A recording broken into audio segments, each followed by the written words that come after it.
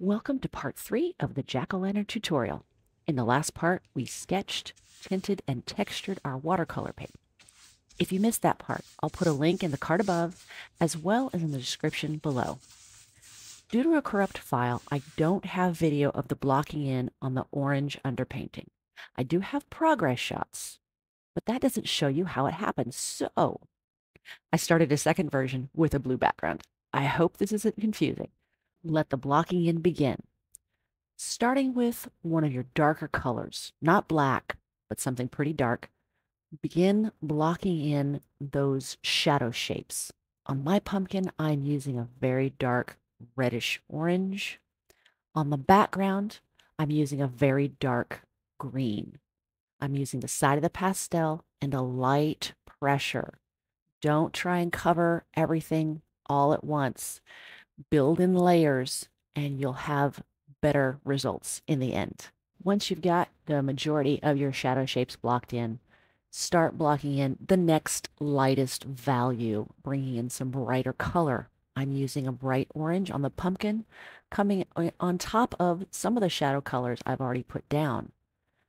Then I'm going to bring in a yellow. That yellow and the orange aren't too far apart in value at this point.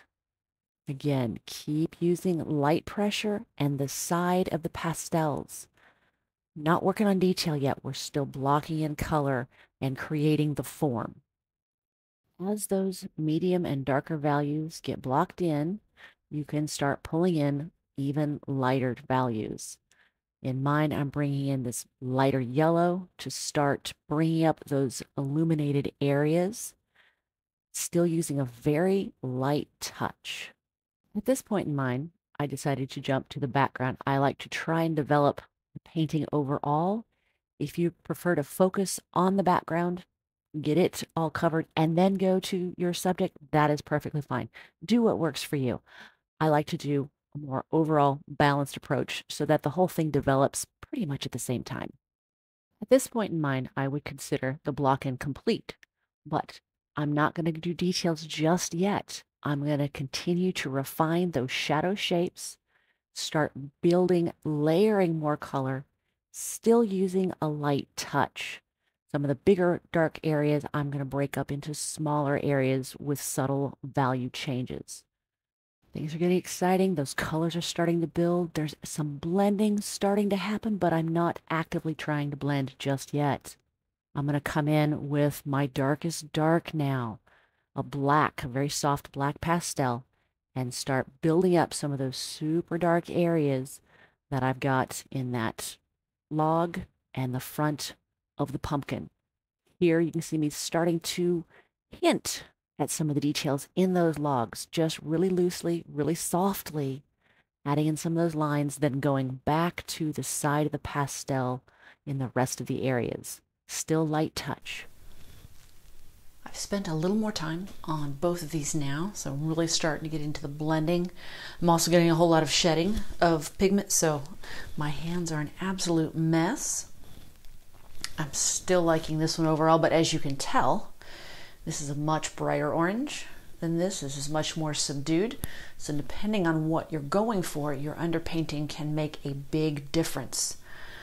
At this point, I just need to spend more time on both of them. There's still, I think, quite a bit I can do on this one, and this one is starting to get more and more refined, so I can start working on these little details probably with more pencils and just a little bit of, what am I thinking? A little bit of finger blending and other blending. And I want to show you real quick.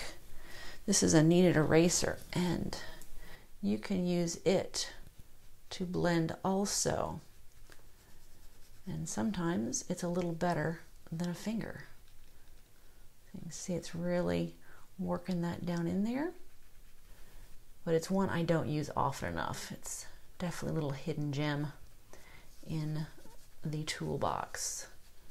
That's all for this week. Next week, I'll cover refining, where we get to those delicious details and finishing your art. If you have any questions, leave me a comment down below and I'll get back to you. Now, go make some art.